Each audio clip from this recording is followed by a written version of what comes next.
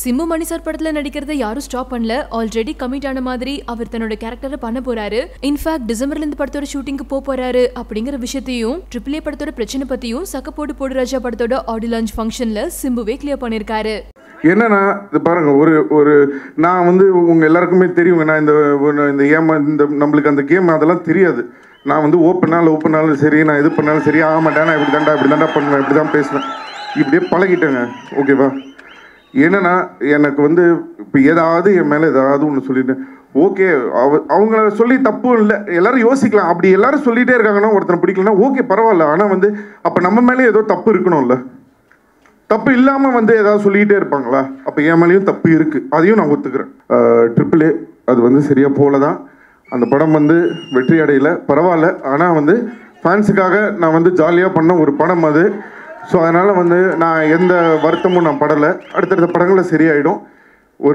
ஒரே பட்டம் முடிய வேண்டியது என்னென்னா கொஞ்சம் செலவானதுனால அது 2 பார்ட்டாக போக வேண்டியது ஆயிடுச்சு. அதனால ப்ரொடியூசருக்கு வந்து கொஞ்சம் ஒரு சின்ன மன கஷ்டம் இருந்தது.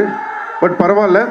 ஆனால் என்னென்னா அந்த படம் நடக்கும்போது ஏதாவது பிரச்சனை இருந்தால் சொல்லியிருக்கலாம், இல்லை படம் முடிஞ்சோடனே சொல்லியிருக்கலாம், இல்லை படம் ரிலீஸ் ஆகி ஒரு மாதத்தில் கூட சொல்லியிருக்கலாம். 6 மாதம் கழித்து யாரோ சொல்கிறாங்கன்னு சொன்னது மட்டும்தான் கொஞ்சம் வருத்தமாக இருக்குது. மற்றபடி ஒன்றுமே இல்லை. அதையும் மீறி நான் வந்து ஏதாவது நான் தவறு பண்ணியிருந்தேன்னா இப்போ இந்த ஸ்டேஜில் நான் மன்னிப்பு கேட்டுக்கிறேன், என்னை மன்னிச்சிருக்கேன். நான் நல்லவன் நான் சொல்ல மாட்டேன். ஆனால் நான் என்ன தவறு பண்ணேன்றது எனக்கு தெரியும். ஆனால் ஒரு முறைன்னு ஒன்று இருக்குது, அது வந்து கொஞ்சம் தப்பாயிடுச்சு. பட் பரவாயில்ல.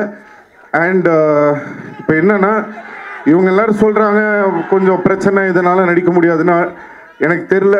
மணிரத்னம் சார் இது வரைக்கும் நீ தான் நடிக்கிறேன்னு சொல்லியிருக்காரு. ஸோ அவருக்கு என்ன என் மேலே அவ்வளோ நம்பிக்கைன்னு தெரில. அவரும் ஒரு வேளை உங்களை மாதிரி என் ஃபேனை என்னன்னு தெரியல. 20ஆம் தேதியிலேருந்து ஷூட்டிங் இருக்குதுன்னு சொல்லியிருக்காங்க. அதுக்கு தான் கொஞ்சம் உடம்பெல்லாம் வேறு மாதிரி ரெடி பண்ணுறேன். கொஞ்சம் தொப்பை தான் கொஞ்சம் கரைக்க கஷ்டமாக இருக்குது, அதுவும் இறச்சிருவேன். ஸோ மணி சார் டைரக்ஷன்ல விஜய் சேதுபதி, அரவிந்த் சுவாமி, ஃபஹத் ஃபாசில், ஜோதிகா, ஐஸ்வர்யா ராஜேஷ் நடிக்கிற படத்துல சிம்புவும் கன்ஃபார்மா நடிக்கிறாரு.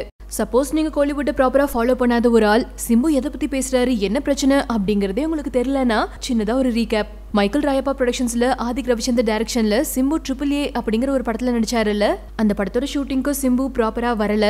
அவர் சொல்லிதான் இந்த படத்தை 2 பார்ட்டா ரிலீஸ் பண்ண பிளான் பண்ணோம். ஃபர்ஸ்ட் பார்ட்டுக்கு ப்ராப்பரான கதை இல்லாதனால படம் பெருசா ஓடல. இதனால மைக்கேல் ராயப்பனுக்கு பல கோடி ரூபாய் நஷ்டம் ஏற்பட்டிருக்கு அப்படின்னு சொல்லி அவர் ப்ரொடியூசர் கவுன்சில கம்ப்ளைண்ட் கொடுக்க, இதை விசாரிச்ச ப்ரொடியூசர் கவுன்சில் சிம்புவுக்கு ரெட் கார்டு போட்டதா சொல்லப்பட்டுச்சு. இந்த ரெட் கார்டுனால சிம்பு மணி சாரோட படத்துல நடிக்க முடியாது, அதனால மணி சார் சிம்புவோட கேரக்டருக்கு வேற ஹீரோவை ட்ரை பண்றாரு அப்படிங்கிற மாதிரியும், இந்த பிரச்சனையை சார்ட் அவுட் பண்ணா மட்டும்தான் சிம்பு இனி ஃபர்தரா எந்த ஒரு படத்துலயும் நடிக்க முடியும் அப்படிங்கிற மாதிரியான இன்ஃபர்மேஷன் வந்துச்சு. இந்த விஷயங்கள் சம்பந்தமான ஒரு கிளாரிட்டியை தான் இப்போ சிம்பு கொடுத்திருக்காரு. சிம்புவோட இந்த ஒரு எக்ஸ்பிளனேஷன் பத்தி நீங்க என்ன ஃபீல் பண்றீங்க அப்படிங்கறத கீழே கமெண்ட் மூலமா வித்யா கிட்ட ஷேர் பண்ணலாம்.